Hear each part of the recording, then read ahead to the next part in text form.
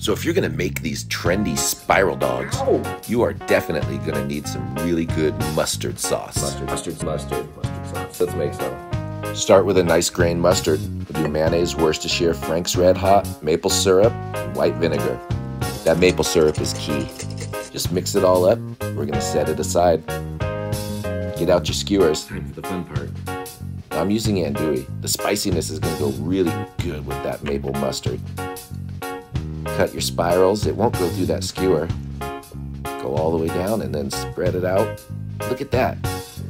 400 degrees, about 10 minutes in the air fryer. You are ready. Get in that sauce and man, what a treat. Cheers, everyone.